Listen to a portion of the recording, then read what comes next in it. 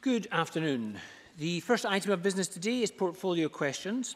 We start with Economy, Jobs and Fair Work. Question number 1, Joan McAlpine. Thank you. To ask the Scottish Government what it is doing to support the financial services industry. Cabinet Secretary Keith Brown.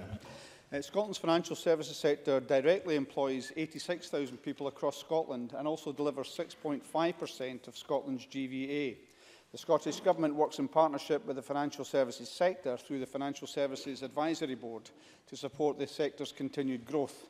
Our development and skills agencies are actively engaging with the sector and key professional bodies to support development of the sector across Scotland, building on our established global reputation in the industry. In the programme for government, we committed funding of up to £250,000 to establish FinTech Scotland, an independent industry-led organisation backed by public, private and academic partners, which will champion, nurture and grow Scotland's FinTech community. Joan McAlpine. Cabinet Secretary for that answer. During a recent visit to Dublin by the Culture, Tourism, Europe and External Relations Committee, representatives from the British Irish Chamber of Commerce explained how financial services firms from the UK were already putting in place plans to move jobs to Dublin because of uncertainty with regards to the sector post-Brexit. Given that the UK Government has still failed to produce a position paper on the sector for its negotiations on Brexit, does the Government believe that this is a danger to Scotland as well as a missed opportunity, that we're going to lose these jobs, but if we were still in the single market, we would be well placed to attract them? Cabinet Secretary. I fully agree with the points made by Joan McAlpine, and it's interesting that we are seeing some comments now in relation to the financial sector about passporting no longer being an option, something that was deemed by the sector to be absolutely critical to their continued ability to thrive in the context of a Brexit environment. And it is the case the UK Government should of course have produced a detailed proposal for the future relationship with the EU and the implications for the financial sector. We're seeing other countries in the EU quite happily being predators in relation to some of the businesses here in the UK. And of course financial firms are already planning for the future, but in the absence of any certainty or any analysis done by the UK Government, are having to base their arrangements on a worst case scenario of a hard Brexit. So continued uncertainty over the UK Government's negotiating position risks jobs and future investment in the financial services sector in Scotland and across the UK. And that's not just the Scottish Government saying it. Every business organisation, I think today it's the British Chambers of Commerce, but every business organisation, every economic think tank says this. The only people that don't say this, of course, are Scottish Conservatives. Dean Lockhart. Thank you very much. Based on the latest available figures, Scotland's finance and insurance trade with the rest of the UK represented 83% of all of this sector's business in Scotland and was worth 20 times the value of Scotland's finance and insurance trade with the EU single market. Given this, what steps is the Cabinet Secretary taking to help the sector protect in Scotland, protect and expand its market with the rest of the UK single market? Cabinet Secretary. Well, some of the things which I said in my response to Joan McAlpine's first question actually laid out some of the things that we're doing. But it's worth saying in relation, for example, to FISAB, the body which I mentioned, which the First Minister jointly chairs with the industry and which Paul Wheelhouse and myself also attend. Many of those organisations are, as Dean Lockhart suggests, organisations which have a UK presence as well. There's a great deal being done which is, of course, common to both areas. But there's also the question, which people in FISAB will also say, of the different perspective, the different demographic, if you like, of the financial sector in Scotland. And you've mentioned some of the funds which are looked after in Scotland. So, for example, global custody of funds, the asset management, especially the strength of that in the Scottish economy, does have a different perspective from elements of the financial sector in London. But it's hugely important. It's also the second biggest one by some measures in the EU, even greater than Frankfurt. So, of course, it's a case that there is substantial business. And nothing that I've said, or the First Minister said, or Paul Wheelhouse has said, suggests we should do anything other than try to grow that business with the UK. We realise how important it is. It's not us that are looking to be isolationists and cut ourselves off from markets. So we'll continue to do the work that we can do to grow both our work with and our business with the rest of the UK, but also with the rest of the EU, which is why it's so vitally important we stay within the single market. Question number 2, Rachel Hamilton. Trade hubs are expected to open. Cabinet Secretary. The Scottish Government has committed to establishing innovation investment hubs in Dublin, London, Brussels, Berlin and Paris as an integral part of wider work across the Scottish Government with our partners and businesses, and that's in order to support trade, investment, innovation and intergovernmental relations. The newly established Berlin hub, located close to the Reichstag, is already operational and recently recruited its first member of staff from Scottish Development International.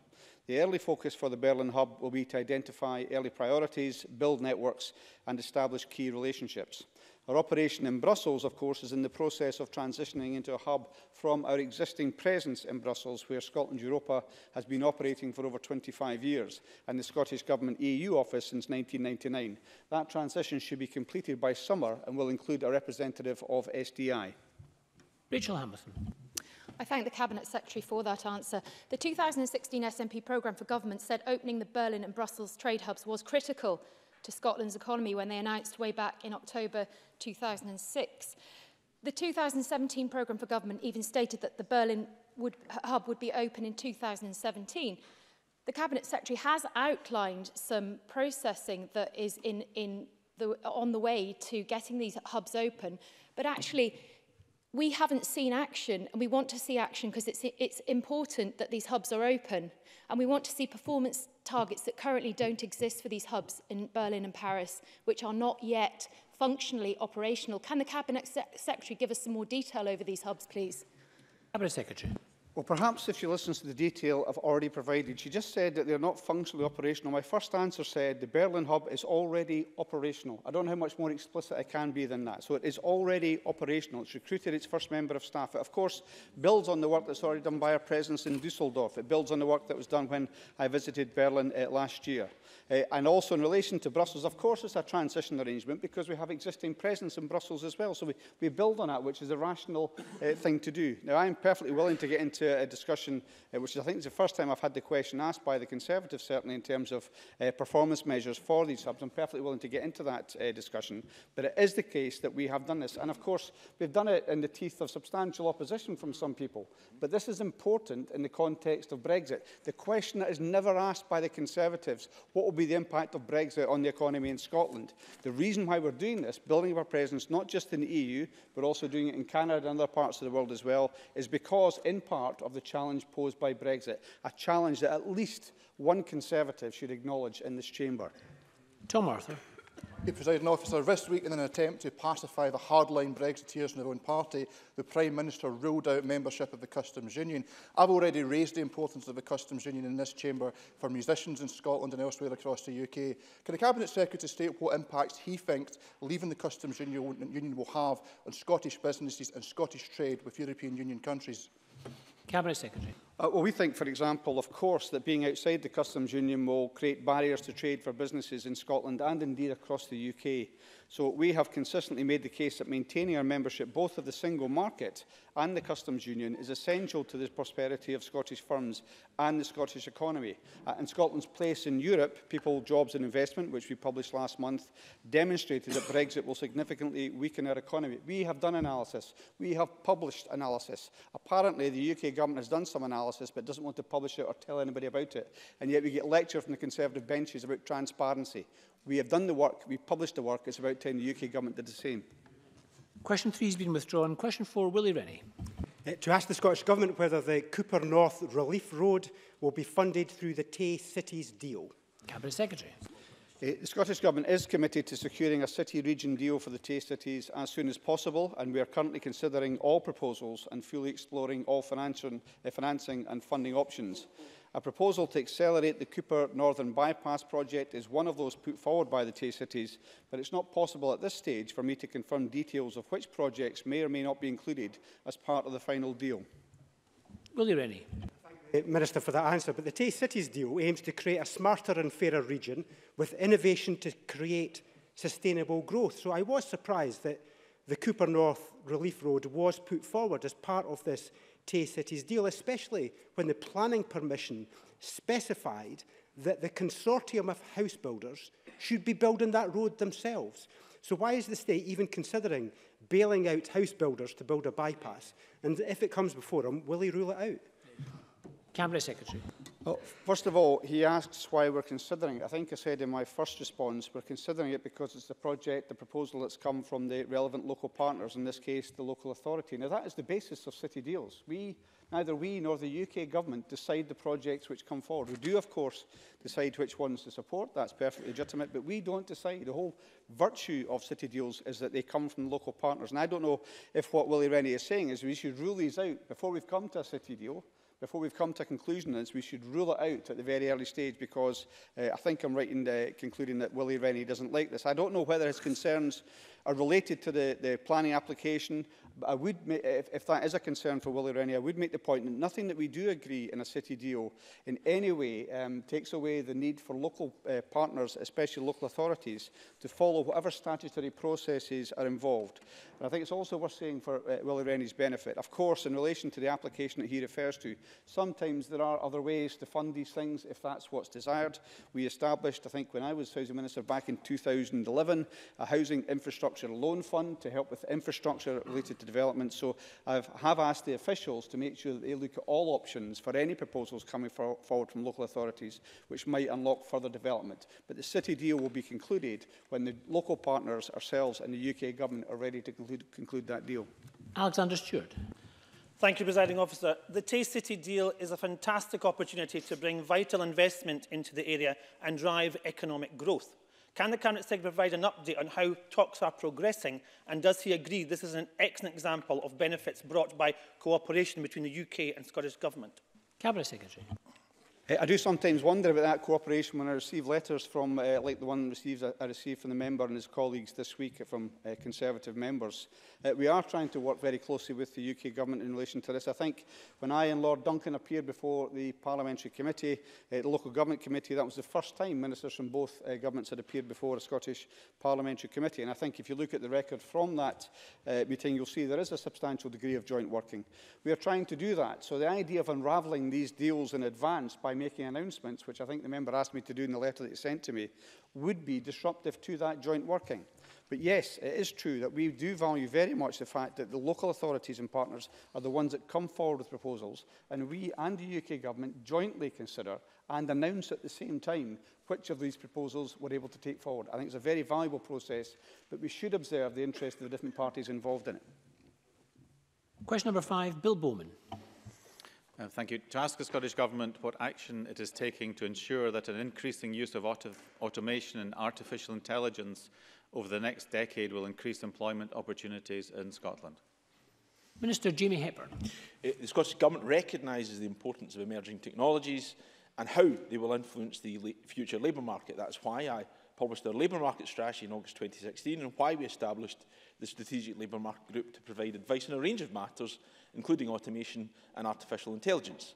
In Scotland, we have record levels of employment with a highly skilled workforce, and we continue to encourage people to pursue science, technology, engineering and mathematics careers through careers advice and guidance in schools and in the Developing Young Workforce programme. Through the Enterprise and Skills Strategic Board, we are working to ensure that the planning and commission of our annual £2 billion investment in skills is better coordinated and responsive. We continue to support businesses to take advantage of new technologies and advance their ability to integrate with data and digital. We're investing £48 million in the National Manufacturing Institute for Scotland and are providing support for innovation centres such as Census and Data Lab. Bill Bowman. Thank you for that answer. Almost a quarter of jobs in Dundee could be lost to automation by 2030, according to a recent report. At 64.1%, Dundee is already well below the average employment rate, the lowest city of any in the UK. An extra 10,000 jobs are needed just to put Dundee on par with the rest of Britain. Can the Minister tell us how he will create these 10,000 jobs and how many new jobs his government have created in Dundee since coming to power? Minister. Well, what I can, of course, say is I recognise the report that the member has referred to. I recognise what it has said about the potential impact of increased utilisation of automation. There are, of course, other reports that provide different assessments.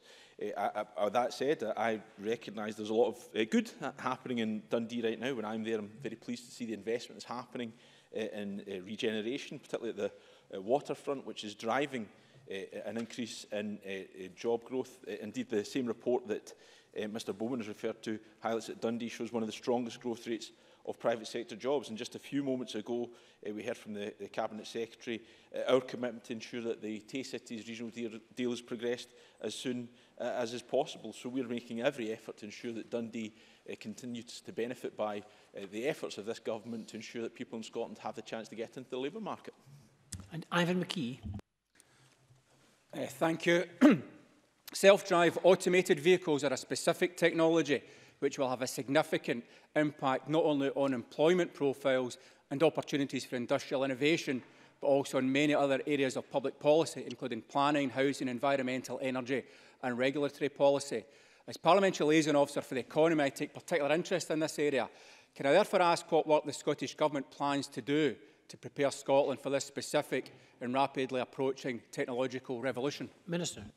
Well, I can assure Mr McKee I take an interest in this matter as well. I think the critical thing for us to do is ensure that not only do we have a workforce that's adaptable and ready and responsive to changes in our economy and our labour market, as is likely to be the case through automation, but also that we stand ready to benefit by opportunities as well, to make sure that we are not just a consumer of new products and new innovations, but we're also an inventor and producer of them as well. That's why we're taking forward developments such as the National Manufacturing Institute I've referred to a moment ago, and that's why we've supported innovation in Scotland by increased support for research and development grant funding, increased by a total of £45 million over the next 3 years, an almost 70% increase. Jackie Bailey. Whilst I'm sure the Minister joins with me in welcoming the opportunity presented by automation, there are understandable concerns about the potential job losses, something like 230,000 Scottish jobs identified by the city's outlook. So can I ask the Cabinet Secretary, what specific forward planning has the Scottish Government done beyond the list he's read out? Because I think we would be reassured if he was working with businesses specifically on this issue to mitigate the job losses, but also to create the high-skilled, highly paid jobs for those who might be displaced. Minister. Well, Ms Bailey can ask the Cabinet Secretary, but I'll answer the question if she doesn't mind. I recognise the points that she has made. Hopefully in the answers I've given thus far, it gives a sense of the importance in which we are attaching to this area. So I've already referred to the fact that our labour market strategy explicitly recognises the challenges that automation can bring forward. That's why we've established the Strategic Labour Market Group. That includes many representatives from industry themselves. We will be willing to engage and discuss with anyone about their perspective on these matters. But of course, we also need to ensure that we have a workforce that is adaptable and flexible and ready to respond to some of the challenges and opportunities we have ahead of us. And that's work we take forward through a range of initiatives, such as the Developing Young Workforce strategy we have, such as the STEM strategy we've laid out. So we'll continue that work. Kenneth Gibson. Thank you, Presiding Officer. Stephen Hawking has said that the emergence of artificial intelligence could be, and I quote, the worst event in the history of our civilization, where Professor Kevin Warwick of Coventry University attests that networked AI systems cannot be just switched off when they go rogue, a particular problem in military applications where AI is currently being developed. Well, Tesla car maker and space pioneer Elon Musk asserts AI to be as big a threat to humanity as climate change or nuclear war. These views may well be alarmist. However, can the Minister explain what safeguards are being developed in relation to artificial intelligence here in Scotland? Minister. Well, far be it from me to disagree with Stephen Hawking, Presiding Officer, but I think Mr Gibson is correct to say that these views may be somewhat alarmist, but I do recognise that this is a particular concern. So it is incumbent on us not only to consider the potential impact on the labour market, but also to hear those concerns. That's something we'll do by working in conjunction with industry and academia to give us a full understanding of future technologies to ensure that we can make an informed judgment about the move towards the introduction of greater automation in the labour market and the introduction of artificial intelligence as well. Question 6, Ash Denham. To ask the Scottish Government what impact a hard Brexit will have on the Scottish economy. Cabinet Secretary. The Scottish Government published Scotland's Place in Europe, People, Jobs and Investment on the 15th of January, and that assesses the implications for Scotland's economy if the UK exits the European Union. And the analysis in that document indicates that a hard Brexit could lead to a loss of up to 8.5% of GDP, or £12.7 billion in 2016 terms, in Scotland by 2030. That's equivalent to £2,300 per individual. Outside of the EU, continued membership of the European Single Market and Customs Union is the least worst option for Scotland and the rest of the UK. And as we move into the crucial second phase of the negotiations, it's time for the UK Government to start putting jobs and living standards first and to ensure that the UK position fully reflects all parts of the UK. Ashton. I thank the Cabinet Secretary for that reply. What is the Scottish Government's reaction to Downing Street's statement declaring that the UK is categorically leaving the Customs Union? Cabinet Secretary. Well, on the one hand, it's the utter disrespect it shows to the devolved administrations who, by all convention, should have been involved in discussions around this before that kind of statement was made.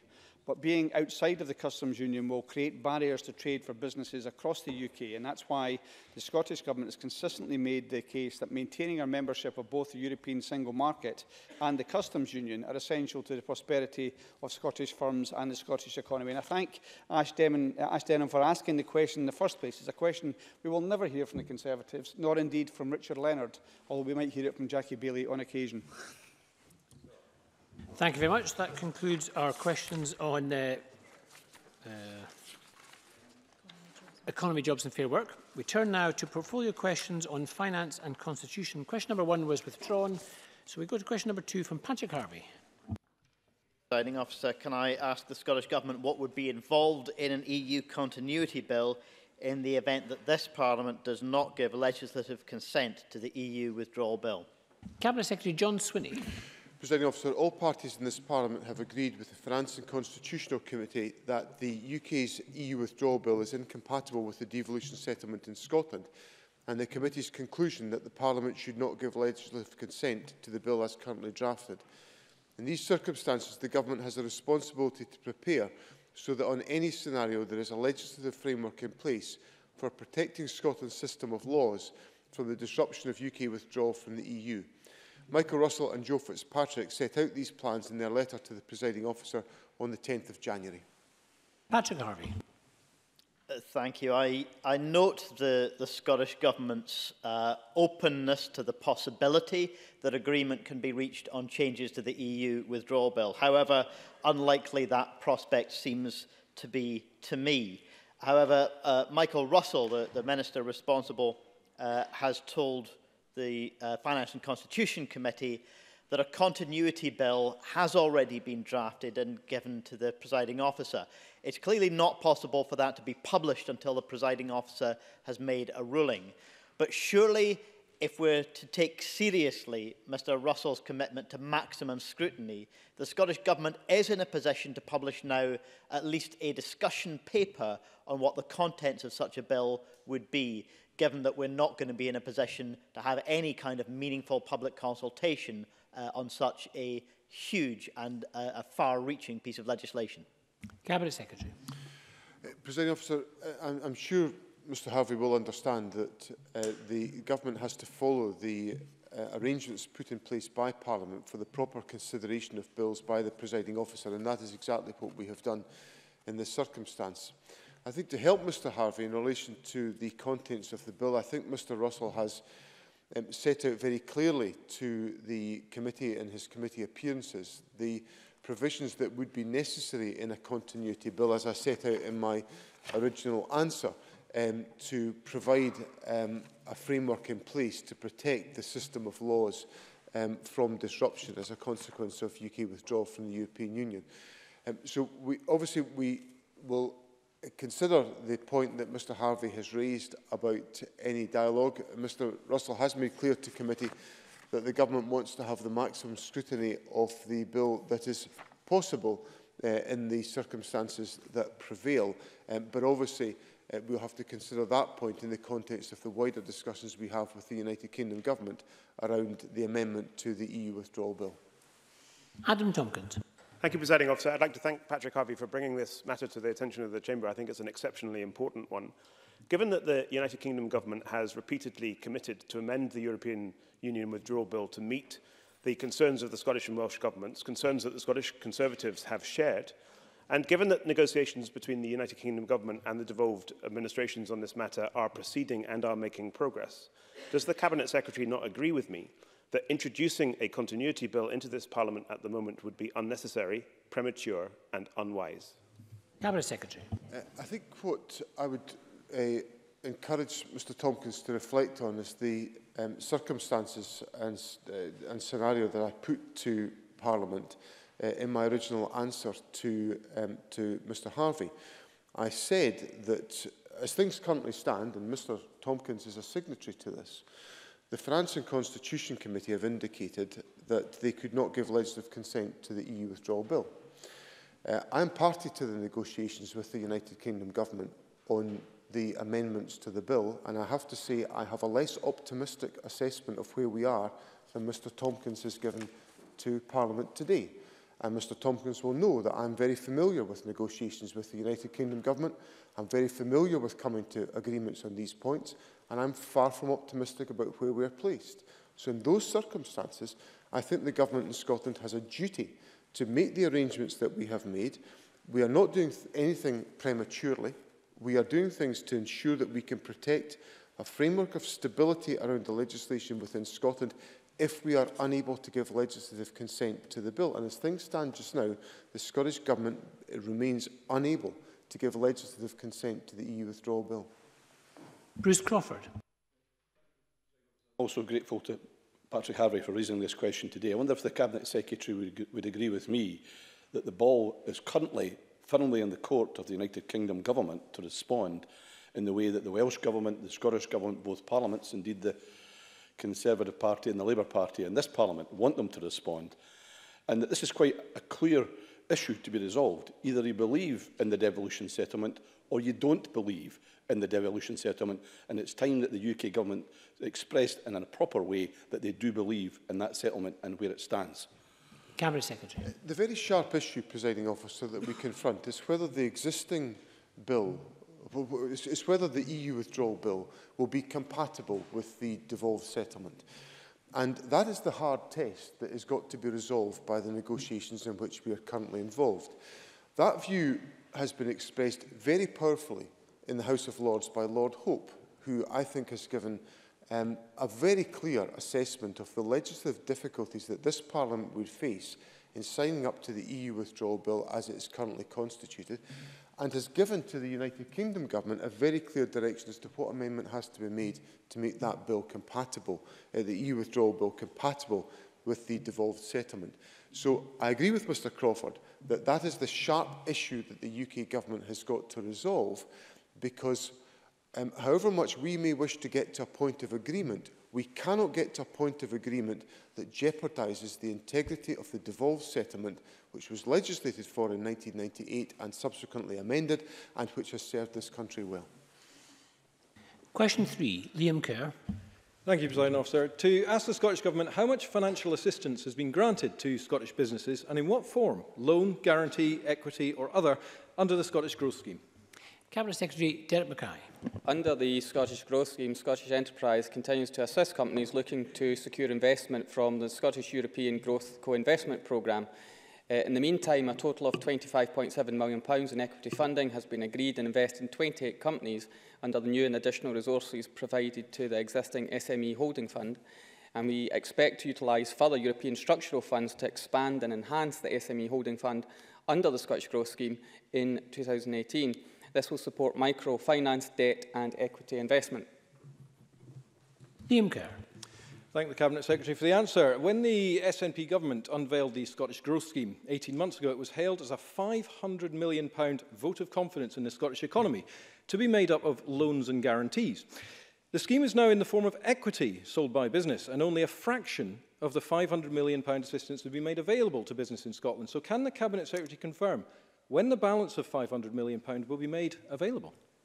Cabinet Secretary. Well, that commitment, in fairness, was made over, will be spent over and supported over a number of years, and I think some of the deals will take time to conclude because some of it requires investor collaboration as well. So it's not simply a case of people applying for £500 million worth of support, although the commitment is absolutely still there. What we have been able to do, though, is to be quite adept and adapt some of the support around what is actually required around commercial financing. I've worked with the banks on this as well, and the British Business Bank, to ensure that what we can provide is additionality rather than substitute finance. So in that regard, we have worked with other partners and the Enterprise Agency to ensure that there's a range of support so that we can absolutely deliver on that financial commitment. It will be a variety of measures, from equity, loans and guarantees. And I suppose we had first envisaged more use of guarantees, but there seems to be more interest around other areas. That said, of course, we're progressing the plans around the Scottish National Investment Bank and other new measures to be able to support business. And my colleague Keith Brown and his colleagues, ministerial colleagues, will enjoy the 64% uplift in the economy portfolio in terms of spending and use of financial transactions as well. But I say again, some of these deals will take some time to crystallise. There are other investors involved, but the support is there, and we'll work very hard to promote the range of schemes under that umbrella so that we can support our commercial and business community. Question 4, Elaine Smith. Thank you, Presiding Officer. To ask the Scottish Government what discussions the Finance Secretary has had with the Cabinet Secretary for Communities, Social Security and Equalities regarding how the 2018-19 budget can contribute to tackling child poverty. Cabinet Secretary Derek Mackay. I meet all members of the Cabinet regularly to discuss how best to use the budget to deliver the Scottish Government's priorities of tackling inequalities and creating a more prosperous and fairer Scotland. The draft budget sets out a number of measures to tackle child poverty, including establishing a £50 million tackling child poverty fund, £8 million to fund the baby box, investment of £243 million towards providing expanded childcare and supporting local authorities, including the Attainment Scotland Fund, as well as that commitment around attainment of over £750 million. There's further housing investment as well. The first delivery plan due under the Child Poverty Scotland Act will be published in April and will set out a range of actions in this parliamentary term to make progress towards our ambitious targets to reduce child poverty. Elaine Smith. Thank you, Presiding Officer. I thank the Cabinet Secretary for his response. Is the Cabinet Secretary aware that findings from the Child Poverty Action Group in Scotland tell us that raising child benefit by £5 a week would lift 30,000 children out of poverty, something that Scottish Labour supports? And since the Scottish Government has not included plans to specifically do this in their 2018-19 budget, can I ask specifically how the Scottish Government are then going to lift 30,000 children out of poverty? Cabinet Secretary. Well, I thought I was already able in the first answer to set out some of the actions we're taking. Further to that, there's another £100 million of welfare mitigation. I hear the point that's made around top-ups to child benefit. We've asked the Poverty and Inequality Commission to provide advice on this and the sustainability and suitability of using that power. As it stands right now, it's estimated to cost around £250 million every year, and as we understand it, only £3 of every 10 would go to households in poverty if these proposals were implemented. So that's exactly why we've asked for more information for this to be explored. And I don't think with any credibility a member of the Labour Party can talk about an alternative budget when you realise that the revenue-raising powers don't actually raise the revenue that's suggested. Question number 5, Jamie Green. To ask the Scottish Government how many people in North Ayrshire will see their income tax increase in 2018-19. Cabinet Secretary Derek Mackay. Scottish income tax data and forecasts are not produced for local authority areas. Overall, however, 70% of Scottish taxpayers will pay less income tax in 18-19 than they did this year for a given income. Nobody earning less than £33,000 will pay more in income tax next year. Jamie Green. In the absence of any answer, perhaps I can help the Cabinet Secretary out. Analysis of his tax plans show that up to 24,000 hard-working people in North Ayrshire will see their income tax rise this year. And contrary to what the First Minister said last week, these are far from Scotland's richest and wealthiest. In fact, many will be deeply disappointed by this. Given that local SNP constituency members were elected in 2016 on a specific manifesto promise not to increase income tax, doesn't the Cabinet Secretary and his colleagues owe people an apology for breaking that promise? Cabinet Secretary. Well, we'll be investing more in public services. We'll be turning a Tory real terms cut to resource budgets into growth, including for the health service as well. And Jamie Green is one of these politicians that consistently demands more money be spent in his region, but of course also wants to raise less at the exact same time. Incidentally, the median salary in North Ayrshire is £23,352, which will show that just like the rest of the country, a majority of Scottish taxpayers will pay less, not more, under the tax plans that I've put forward. And of course, from some of the tax changes we've made, we'll invest in local government. Since North Ayrshire has been mentioned, they'll benefit from the deal with the Greens to the tune of, overall, nationwide to local government, £170 million, and North Ayrshire's figure is £4.2 million extra, opposed by Jamie Green. Ivan McKee. Thank you. I was going to ask the Cabinet Secretary how many people in my constituency of Glasgow Provan will see their income tax reduced as a consequence of his budget, but clearly we don't have that data available at constituency level. I do, however, expect there will be far more winners than losers. Does the Cabinet Secretary agree that injecting cash into lower income households will have a far greater impact on the economic multiplier effect as a consequence of those households having a higher propensity to consume, thus helping grow the Scottish economy? Cabinet Secretary. Yes, I do agree with that. The SFC have provided evidence around that, as well as the modelling we produced for the discussion paper last year as well. So I think that's correct. And incidentally, the issue around data is not Scottish Government's doing, but it's HMRC that actually collects income tax in Scotland. And if we want to see data enhancements, it will be for them to provide that either constituency or local authority analysis. James Kelly. Thank you.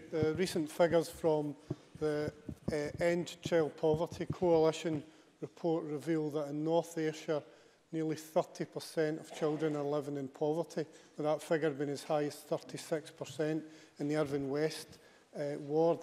Does the Cabinet Secretary agree that these figures are unacceptable? And rather than rhyming off a list of excuses as to why he can't take action on child benefit, should he not be seriously looking at how to use the powers of the Parliament in order to alleviate these really concerning figures?